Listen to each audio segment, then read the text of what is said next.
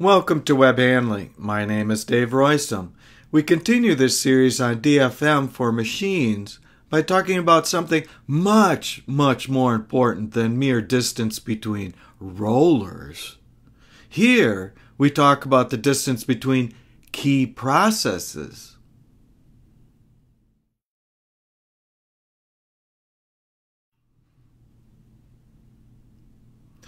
There is one design guideline that should never, ever be broken for certain processes.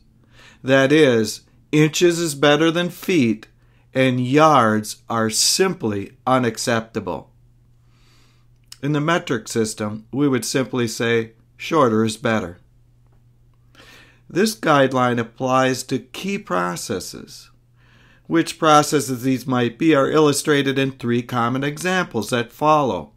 There are many others.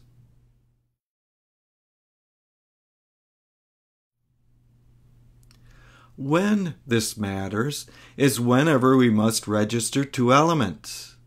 To register means that we might need to care about CD position, MD position, angular skew, length, and width. All five elements are vitally important in multicolor printing. However, even with something as simple as trim slitting, we must register the slitters with respect to the edges. That means we must control the web's CD or centerline position and how wide the web is as it enters the slitter section and how wide it is inside the slitter section.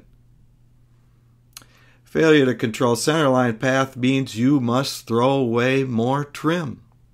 Failure to control width prior to slitting means you must throw away more trim. Failure to control width inside the slitter section means width control tolerances will suffer, as we detailed in our Web 101 class.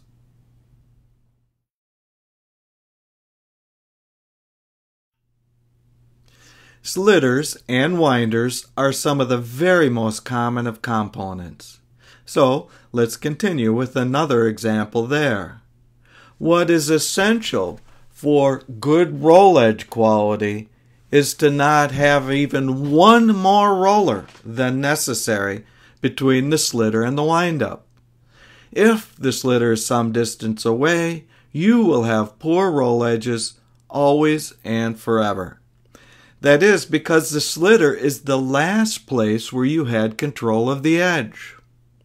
After that, it is like an arrow released from a bow. The longer the distance, the more the scatter, simply because the world is not perfect. However, even if you had a perfect machine with perfect rollers and perfect tension controls, your roll edge quality would still noticeably suffer because your web is not perfect. I have seen side-by-side sister machines running the same material where there was a 2-roller extra distance on one of the machines, and you could see the worst roll edge quality at a glance from across the room. Now, if we also recall that the unwind must be placed close to the slitters to reduce trim that is thrown away, and the slitters must be placed close to the winder to get good roll edges, we see we have little choice than to design a compact machine. This was the first commandment of web machine design, as I've preached on many occasions.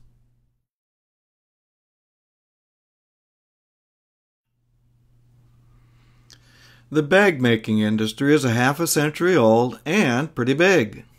Unfortunately, experience does not always translate into common sense, best practice design. Specifically, we want the cross seal and the cross cut to be as close to each other as can be packaged. In other words, inches or a few centimeters at most. If not, you might have MD registration move more than 2 centimeters or 1 inch. Just last week I saw something like this on a brand new machine, largely due to having the cut more than 3 rollers and 2 meters away from the seal. These are not commercially viable tolerances on any product I am aware of.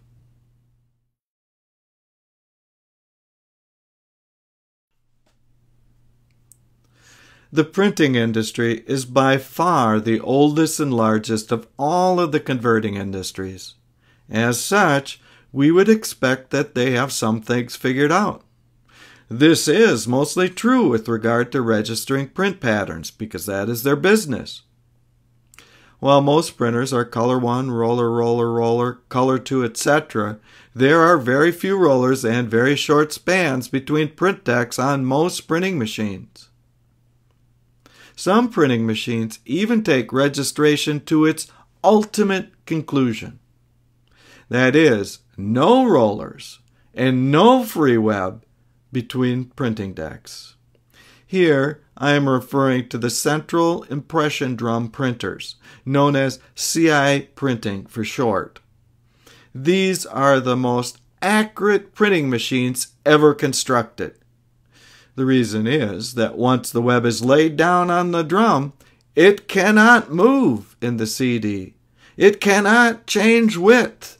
It cannot move in the MD. It cannot change length, and it cannot get skewed. The print-to-print tolerances are as close as you can make and place the printing stations. Now, I am not suggesting that everyone adopt this extreme, because the equipment is massive and massively expensive. It is just that it illustrates the principle that the distance between key processes as it goes to 0, tolerances approach 0.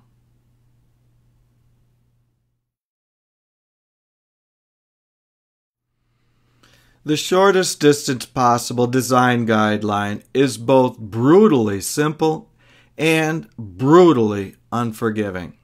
As such, there will always be people who want to be a successful exception. So I will give you a couple. The first way is to have perfect rollers and perfect tension and perfect webs all at the same time. The other way is to spend lots of money on fancy controls placed on extremely precise mechanicals. So, for example, you can control edge position with an edge guide. You can control MD registration in some cases with what is called a compensator, and in other cases with an ultra-fast servo motor that can cheat on the blank part of the web by advancing forward or back if the product allows. Of course, all of these require very accurate sensors and very accurate controllers to achieve tolerances less than a few hairs thicknesses.